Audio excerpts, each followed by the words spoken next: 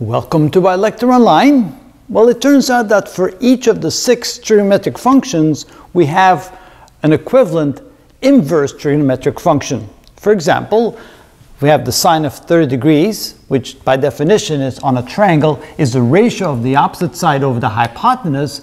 In this case, it's 5 over 10. That's equal to 1/2. And therefore, if we take the inverse sine of 1/2, we get back the angle of 30 degrees. With the cosine of 30 degrees, the cosine of an angle by definition is the ratio of the adjacent side divided by the hypotenuse. In this case, that's 8.66 divided by 10, or 0.866. So if we take the inverse cosine of 0.866, we get back the angle of 30 degrees. The tangent of an angle is defined as the ratio of the sine over the cosine. In the case of the angle being 30 degrees, that would be 1/2 divided by 0.866, which is equal to 0.577. So therefore, if we take the inverse tangent of 0.577, we get back the angle of 30 degrees. The cotangent of an angle, by definition, is equal to the ratio of the cosine divided by the sine, and in the case of an angle of 30 degrees, that is equal to 0.866 divided by 1/2, or 1.732. So if we take the inverse cotangent of 1.732, we get back the angle of 30 degrees. If we have the secant here, by definition, the secant is equal to 1 over the cosine. In the case that the angle is 30 degrees, 1 over the cosine of 30 is 1 over 0.866, or 1.155. So if we take the inverse secant of 1.155, we get back the angle of 30 degrees.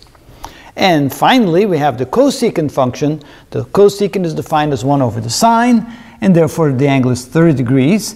The cosecant of 30 degrees is 1 divided by 1/2, or equal to 2. So if we take the inverse cosecant of 2, we get back the angle of 30 degrees. Now, of course, it's not just for the angle of 30 degrees, it could be any angle, but at least this gives you a feel of, yes indeed, for all 6 trigonometric functions, we have 6 inverse functions. You plug in a number, you get back the angle. Now, there of course are limits, and we have to be careful, because realizing that the sine can only be anywhere a number from 1 to -1. So what if we ask someone, hey, what is the inverse sine of 2? Well, since the sine cannot be any bigger than 1 or any smaller than -1, there is no such angle that will give you 2 when you take the sine of that. So then when you plug that into the inverse function, that's of course undefined. There is no such thing as the inverse sine of the number 2. It is true that we can do that for the cosecant, or for the secant, or for the tangent or cotangent, but we can't do it for the sine or the cosine. So there are limits. There are some values that when you plug it in, you get an undefined value. It doesn't exist. So within limits, and we'll take a look at those limits later, we can take the inverse of any one of those 6 functions and get an angle back if the number is an appropriate number. And that is how it's done.